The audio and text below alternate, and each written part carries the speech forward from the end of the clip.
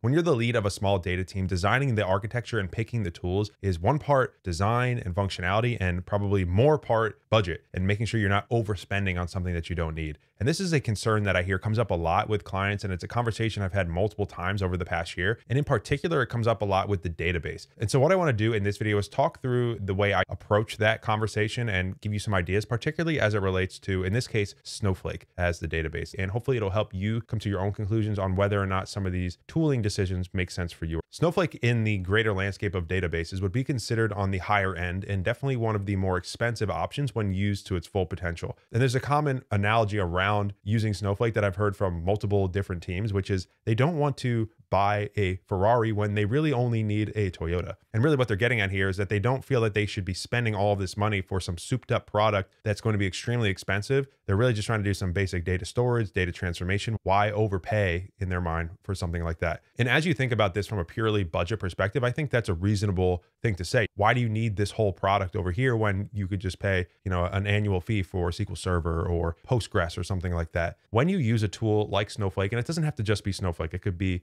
BigQuery, Databricks, a different data ingestion tool, all these different things. I think the concept still applies. You're really only paying for what you are using. So if you're using it responsibly and you have the right configurations in place, then you can actually keep pretty good control over your costs and it won't get too out of hand. I think one of the biggest concerns teams have is the fact that this could just blow up in their face and they have a ton of costs that they didn't need. I'm not saying that's not possible, but when you use some of the tactics that I'll mention later, you can definitely mitigate that a little bit. So with that in mind, back to the car analogy, it's not necessarily like you're buying the entire Ferrari and comparing it to the entire Toyota, because when you're using something like Snowflake, again, that's pay as you go, you're only using bits and pieces of it as you need. And so it's not like you're fully committing to the entire car, again, in that analogy. As an example, if you're a small data team and you are refreshing your data once or twice a day, you have one or two developers, there's only so much compute activity happening in a given day. So it's not like you have the entire system running 24/7. When you sign off for the day, on the weekends, overnight, it's not running. But if you don't understand how to set the proper configurations, then yes, it could get really expensive. But the first thing I wanted to mention here is it's not necessarily a one-to-one comparison. Now, this is not a blanket statement. Of course, this is why I work with clients one-on-one and we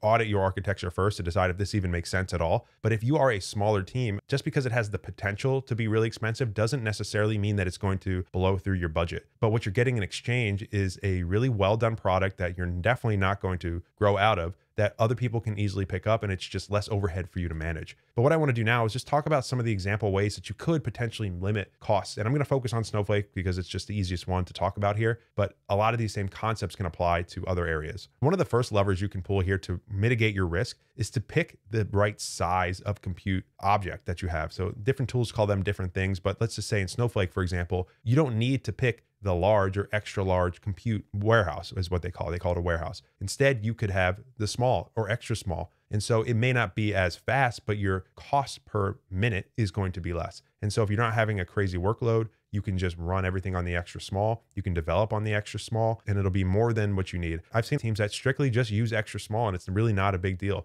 But if you get to the point where it does start to bottleneck, you can always go up. Maybe you set your daily refresh to be a little bit of a bigger warehouse, but your day-to-day operations are small or extra small. You're able to keep that under control. Another option you have is to set automatic timeouts. And that means that these compute objects, where again, this is really where you're going to rack up the potential costs. If you set automatic timers to say after 60 seconds of inactivity or after 5 minutes of inactivity, go offline, go idle. When they're idle, or they might be called suspended, then you're not actively accruing credits. You're not spending money on it. So again, if you're just one or two people with an extra small warehouse that is going to be suspended after every 5 minutes of inactivity, there really is only so much compute that you can rack up. Again, you have to be responsible. This is not a blanket statement. I'm just giving you some ideas on how this can potentially not be as crazy as you think. I think the story is different when you're talking about teams with multiple developers, 5, 10, 20 developers, operating all day long, multiple ingestion pipelines, a lot of things happening. That is absolutely going to rack up the costs. And I have to imagine those are the type of clients and businesses that these companies really make their money off of. They're not really focused on trying to make a ton of money on small data teams with minimal workloads, but you can still tap in and use that same system of whatever the tool is. The other thing I often recommend is tying this together with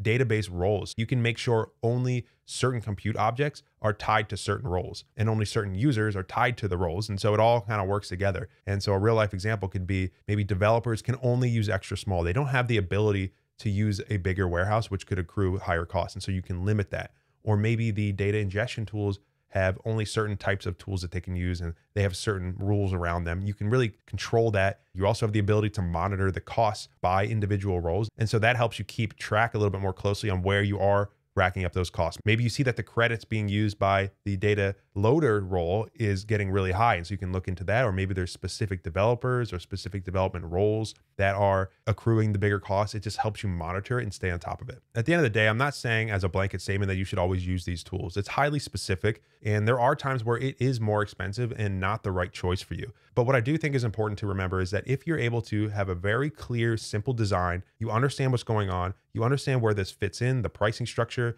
your team dynamics, and create this simple flowing end-to-end design, you can more easily keep tabs on things like this and allow yourself to use maybe a little bit better tools. And therefore, instead of spending all of your time trying to maintain an on-premise and technically a less expensive tool, and just remember your time has a cost, so there is a hidden cost in all of that. Instead, it may allow you to more confidently move into some of these other tools because you know what's going on. So keeping the architecture simple and seeing the big picture is really important no matter what decision you go with. But hopefully this video helped give you some new ideas on how to approach this conversation, because I know it comes up a lot. And especially when you're trying to make that decision from the first time, it's an important one. And if you happen to be in that position and you want to talk about your current design or maybe get some help on it, I'll leave some information below in the description. I'd be happy to help. Otherwise, thanks as always for watching, and I'll see you in the next video.